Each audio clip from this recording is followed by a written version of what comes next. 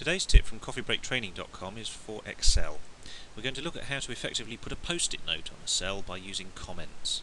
So here's a cell I want to put a comment on. If I right click on it and choose Insert Comment, I get what looks like a post-it note, which I can resize appropriately by dragging the handles on the edges, as you would with any shape in Office, and I can type any information I like into the comment.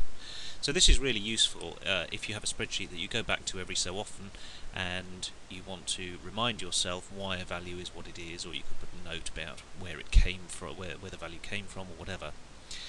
And depending on your settings, comments disappear when you don't have the cell selected. You'll see that if I move my mouse over the cell, the comment reappears, and I can always tell it's got a comment on it by this coloured triangle in the top right hand corner. You can always turn comments on and off with right click show hide comments, and that will turn the comment on even if I'm not on the cell itself. So right click, hide comment, and it's disappeared again. You can get the same controls from the reviewing tab on 2007 and 2010, or the reviewing toolbar in 2003. So there we go, comments, a quick way of adding effectively a post-it note on any cell. coffeebreaktraining.com, IT training, one cup at a time.